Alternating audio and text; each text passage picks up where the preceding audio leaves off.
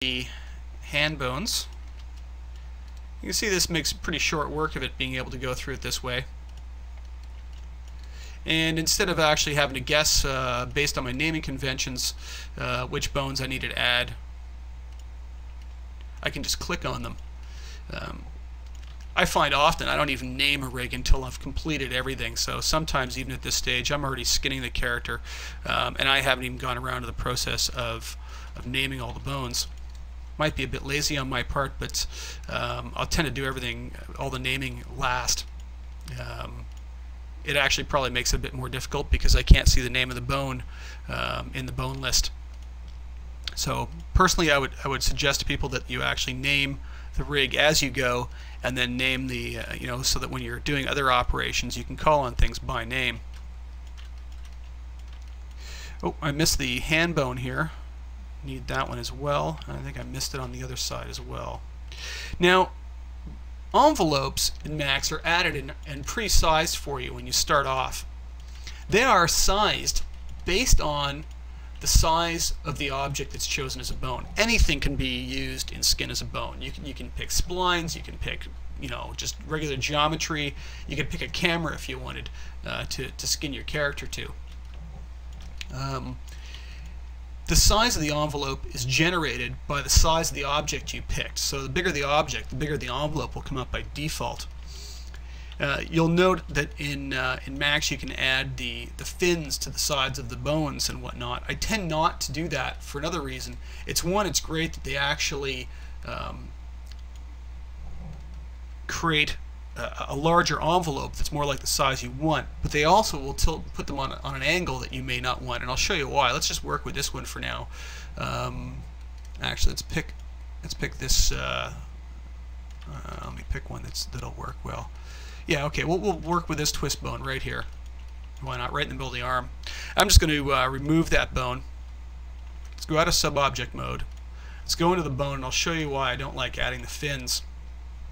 And let's go and add some fins that show the volume, or we could have changed the size of the bone itself. So now we have this, the fins on there.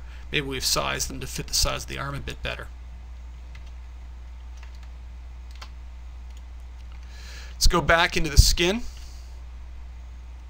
and once again let's add that bone.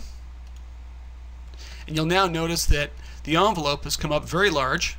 It's also been placed sideways in the model, because what it does by default is find the longest axis along the X, Y, or Z of the bone, and it puts the envelope in line with that.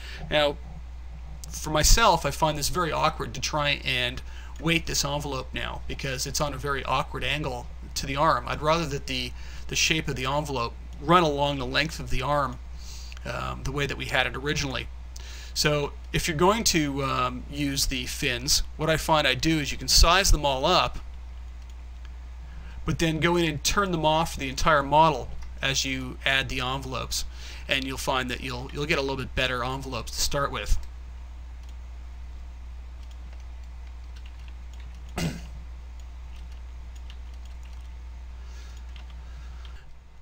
So enter shade and highlight mode, and you can see that picking the calf bone here, the entire model is blue. Picking any of the bones, you'll notice that right now the character's staying blue. If you probably go down and choose a bone in the finger somewhere, you'll start to see that you'll get a color change in the vertices. Blue vertices have not been weighted to that envelope. So when I choose this envelope here, anything that's blue has not been weighted to this envelope.